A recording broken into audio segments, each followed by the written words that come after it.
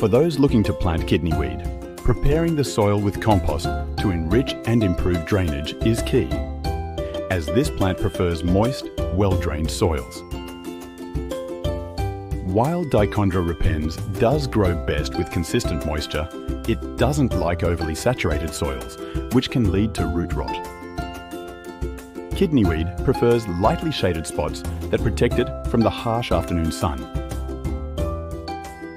If possible, plant it in a spot that enjoys some morning sun. It's a fast spreader, utilising underground stolons to cover wide areas efficiently.